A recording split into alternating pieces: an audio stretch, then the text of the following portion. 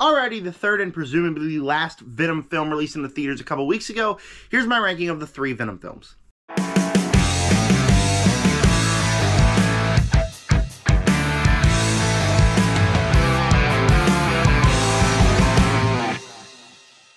Alright, before I get started, please make sure to subscribe, like button, and hit the bell, and comment down below what is your ranking of the 3 Venom films. A couple things before I get started. Number 1, not a fan of this franchise whatsoever. I think that the movies are a little bit, make you feel exhausted. They're just bad movies. At the very least, they're fun bad movies, but they're definitely not good movies. Number 2, it's thunderstorming outside, so you're probably going to hear, boom every now and then. There'll be some lightning outside. In fact, I know it's pretty messy in my room. I got socks on the floor and stuff. Probably shouldn't show you this because it's really messy, but my dog is in the floor and he is so scared to leave this room. So anyways, yeah, so it's gonna do a boom. My dog's sitting right there because it's really bad thunderstorming outside. But we got a ranking to do. Again, please make sure to subscribe, like button, hit the bell, comment down below what is your ranking of the Venom films. Let's get started. Number 3, I'm going with Venom, Let There Be Carnage. Now, again, not a huge fan of any of these films, more specifically the 3 and 2 spot on this list. But this is the movie I think is the most frustrating for me because it's the one that has all the recipes to success. I mean, you got Carnage in there, Woody Harrelson, the actual villain that you want to see Venom fight is in there. There's still plenty of fun moments. Eddie and Venom's chemistry still off the charts here. There's plenty of stuff that make this movie enjoyable and entertaining.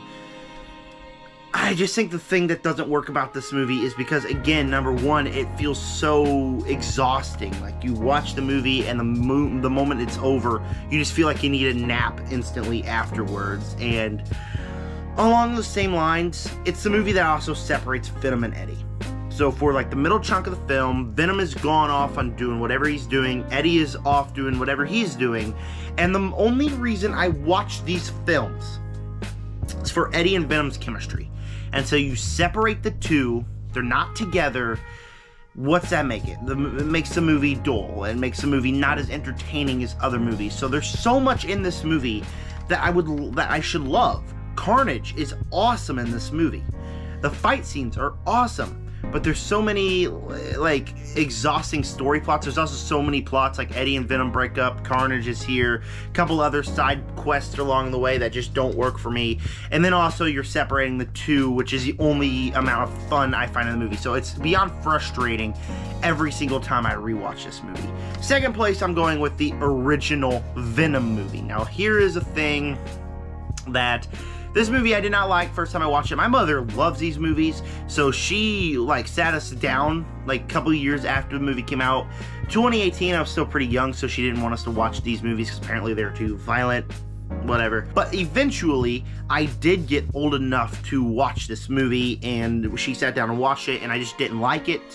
And then I watched it a couple more times, and each time it kind of progressively grows on me a little bit more. I find the movie to be even more entertaining than it was previously. Still don't think it's a good movie, but find this one better than Let There Be Carnage because, number 1, in the whole end of the film, we get Eddie and Venom's chemistry. Number 2, there's a little bit more story here than that actually makes sense. I mean, you're seeing Eddie's downfall, so I'd say the first act really slowly paced and actually looks like a good movie, and then the moment he gets with Venom, just kind of go, go, go, gung-ho, pace, pace, pace, oh, we gotta go fast, fast, fast. And I think that's what really doesn't work, but every time I watch this one, I think I enjoy it just a little bit more. I never fully think it's a good movie. I enjoy it a little bit more. I think that this one is probably the one that is going to be the most rewatchable for me because I've always rewatched it a bunch of times. My brother loves this movie. It's ridiculous. It's still exhausting. The villain Riot is crazy dumb, but it's what I could describe as a bad movie that gets a little bit better every time I watch it. And it's just hard to describe because still I don't like this movie, but it gets even more watchable. And it's definitely more watchable than Let There Be Carnage is. But easily in first place, I'm going with the newcomer, Venom: The Last Dance. I wouldn't say I love this movie. I still think it's a bad movie. This is the one out of all of them that I would go as far to say, though, I really enjoyed. It's a bad movie, yes.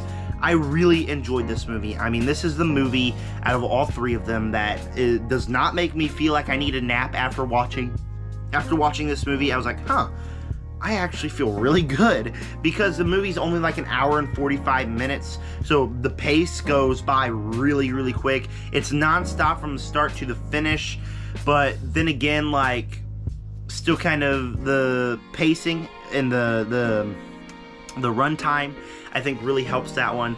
There's sequences in this movie, and I think what really makes it not exhausting to me is because it's not just Venom and Eddie fighting, doing all this stupid stuff. It's Venom and Eddie going off on little side quests. So like, you're dancing with Mrs. Chen, you're going on a road trip with the one family, and what do I come to these movies for? I come to the movies for the Eddie and Venom chemistry.